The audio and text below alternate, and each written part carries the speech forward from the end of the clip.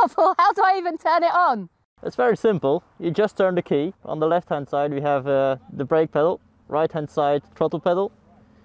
Never use both at the same time. And how much do I have to pay you to let me win? Well, I think unfortunately a victory is not for sale.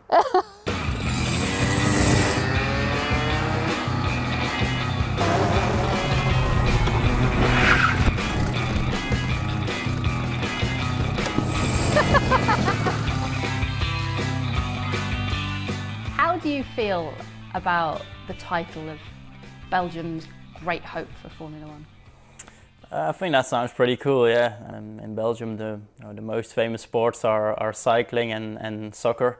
So motorsport doesn't really get that much attention.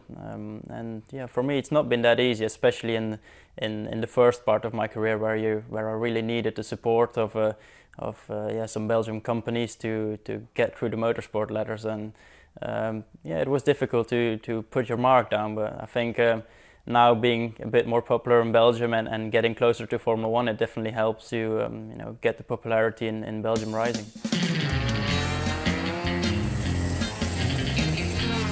You're 24 now. When you look at the likes of Max Verstappen, aged 18, do you fear it's almost too late for you?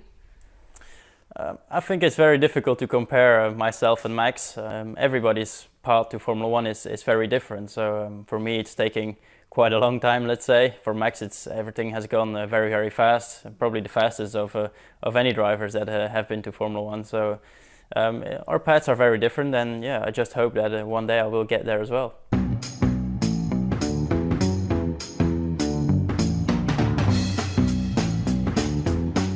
It was very special to have my first opportunity in Bahrain. Was there that moment where you were thinking, this is me on the Formula One grid?